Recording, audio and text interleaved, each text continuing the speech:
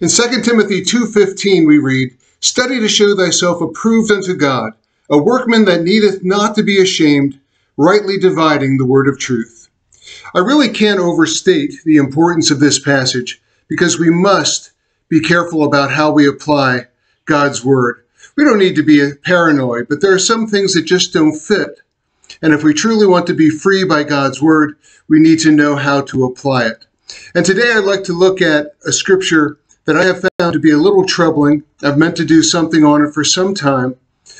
It is something that is often misquoted. I don't know if you have been affected by it or not, but I have in my life. This would come from Ezekiel 3:18. It is also found in Ezekiel 33:18. And so we want to look at how we should apply it or not apply it, because that's all that 2 Timothy 2:15 really means. We are correctly applying. When it means to rightly divide, it's just to apply it. And some things don't apply to us today. I mean, the Old Testament to the New Testament is a progression, and we should see it that way. But let's not be too quick to say something doesn't apply. A lot of people do that just so they can get out of their duties as believers. So we read from Ezekiel 3:18, "When I say unto the wicked, thou shalt surely die, and thou givest him not warning, nor speakest to warn the wicked from his wicked way, to save his life. The same wicked man shall die in his iniquity, but his blood will I require at thine hand." And this also appears in 33:18, as I had mentioned. So it's actually twice in Ezekiel, and actually the placement of these is very important. One is at the beginning of Ezekiel's prophecy to his people, and one is near the end of his prophecy to his people. After that, we start to get into a future prophecy, and so it's just kind of a very important thing. One of the questions you would ask from this, especially as New Testament Christians, we ought to be asking, how can we be responsible for someone's salvation? Now, we are given the Great Commission by God. We're given it from Jesus. He is telling us to go into the world. We're to preach the gospel to every creature. Baptism and the remission of sins, repentance, these things are what we are to preach. And yet, when we look at this from Ezekiel, it's very troubling. And I've heard this used, unfortunately, this way. It's been a lot from my experience in my life. Those using it are more or less saying that you are responsible for someone's salvation. And I don't think that really lines up with what we see in the New Testament scripture. So let's get into some of that right away. First of all, one of the things you have to know is that salvation is of God. We read this in the New Testament. You know, Jesus says that salvation with men is impossible, but with God all things are possible. That's from the story of the rich young ruler. You will see I have scriptures listed in the description at the bottom. I'll only have Mark 10:27 for that, but of course it's also in Matthew and Luke. But you should be able to reference all of these scriptures at your leisure. We see then, especially from the book of John, it's very clear that the Father has to draw the Son, has to draw a person to the Son. So what are we doing here? What is our responsibility? We present the truth. We present the gospel. We see from John 3:7 and 8, Jesus is talking about being born again. He says that it's like the wind blows. You don't know where it's coming from or where it's going to. So is everyone that is born of the Spirit. We see in Acts 13:48, it talks about all of those who were ordained to eternal life believed. Okay.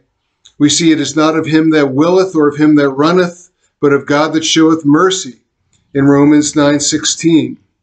So we keep coming back to this place that even though as believers we have a responsibility to share the gospel, really the salvation is a work that God is doing. We have to remember that. And when you're looking back at this in Ezekiel, I think the single biggest problem comparing the old to the new is that in Ezekiel, you're talking about works. You're talking about a works-based salvation. And we'll get into this a little bit more deeply as we go along. For one thing, we see that Jesus died for our sins while we were yet sinners.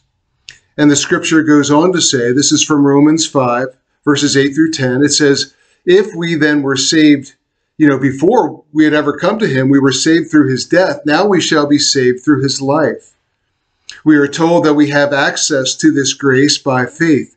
We're not perfect, but we still have access to the forgiveness of sins. But when you read this thing in Ezekiel, and especially the way it's used so often, it's like, wow, if you didn't witness to this person, boy, you're going to lose your salvation.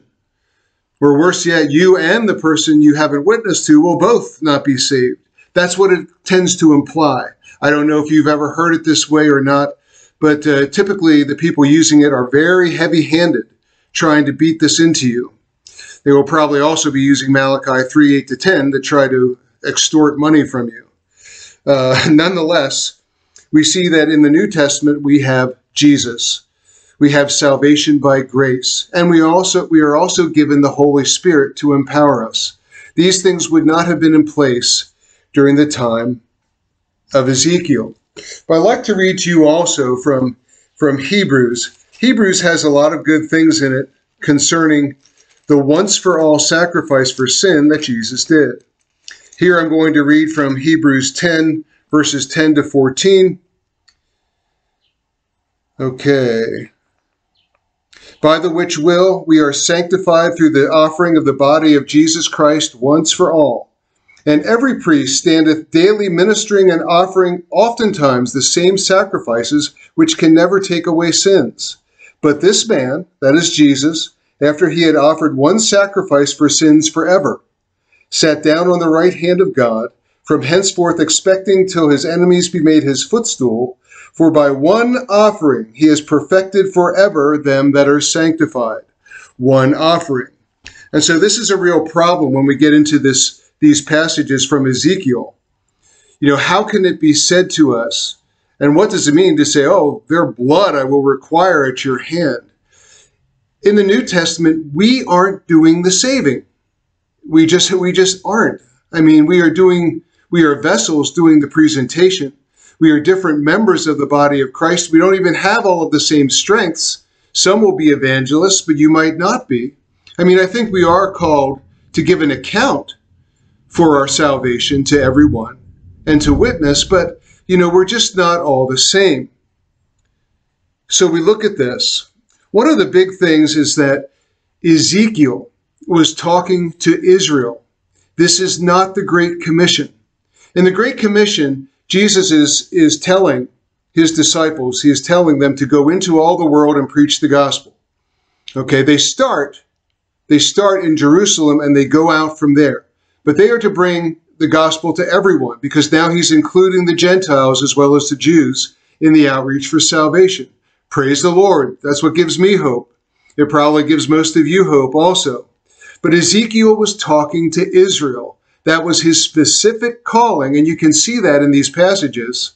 He is a watchman to the house of Israel. That is who he has been called to. Which also ought to tell you that rebuke within the body of Christ is absolutely needed, because that's what's going on. Later on, you'll see in places like, I think it's Hosea 1, that they are not all Israel who are of Israel. Even though they are a part of political Israel, they are not all saved to be the spiritual Israel. So that's an important difference between what's happening with Ezekiel and what's happening with the Great Commission. We would have some nagging questions that would arise from the misuse of this verse. How is this blood required of us? Would we lose our salvation? Would it shorten our lives? How is this blood going to be required of us? Is the other person not saved because of us? Is it going to be that when Johnny is facing God, that God is telling him, well, Johnny, I'm sorry. I sent Andy to you, but he didn't get the job done, and so I have to condemn you to hell. Don't worry, he'll be there too, but I have to condemn you because Andy didn't do it. Do you really think that God is going to ignore someone that has otherwise been ignored, or let's say well, not ignored, but let's say we've just kind of passed it over, boy, we all make mistakes. There have been plenty of times, I'm sure, in your life as well as mine, boy, I wish I had witnessed to that person. There was more of an open door there and I didn't walk through it. What do? We repent. We ask the Lord to forgive us. We revenge disobedience. We ask that it might not happen again. And the next time he empowers us, and so that it doesn't happen again. So how can we apply Ezekiel 3:18 or 33:18 to say that we are now in danger of being cast into hell, losing our salvation because we blew it once? Or how can we say this other person is going to be cast into hell because we blew it? How about there are other people in the world to bring the message? And God is not limited by his creation. I've said that often. That's one of those nagging questions. Doesn't God have anyone else that can go and make up what I blew when I blew it? I think he does. And I'll tell you, he doesn't need them. I'm going to get to that even right now. Okay, we see this as it was in the biblical example of Cornelius. Remember the centurion Cornelius, who was praying, and an angel visited him and told him to send to Peter so that Peter would come and tell him about Jesus. Guess what? God went right to Cornelius. Cornelius wasn't saved. He wasn't even, of the body. He wasn't even an Israelite. So you see, God is well able to reach out to people on his own. Now, Peter came and followed suit, but he was second fiddle, right? God went to Cornelius first. And I have also mentioned at different times the example from Meltari in Indonesia, where when they visited a remote village, they went to finally present the gospel. They hadn't been there because they were so remote, people hadn't gotten there. But when they got there, they found that God had revealed himself to the witch doctor. He had told the witch doctor the story of salvation, the story of creation, the flood, different things.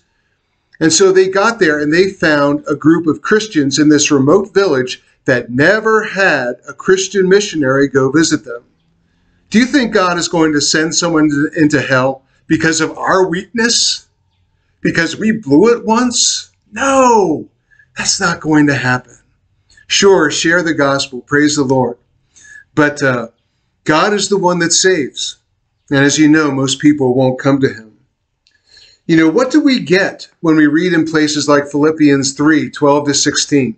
It says that we are not perfect, but we put behind us those things that are in the past and we reach forward to what lies ahead. And that is exactly what we do. So I just tell you that these passages from Ezekiel do not apply to Christians today. It just doesn't line up. The things from Ezekiel clearly indicate a works-based salvation. It's saying you go and tell the wicked, you warn them from their way, and if you don't do this, you're lost and they're lost. That's not what God tells us in the New Testament. So if a preacher is preaching this, please don't listen to him. Pull him aside, let him see this video, tell him some of these passages from Scripture.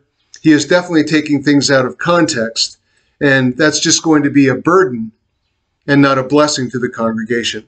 I hope this has been a blessing to you. This study has been a blessing to me. Have a good day in Christ.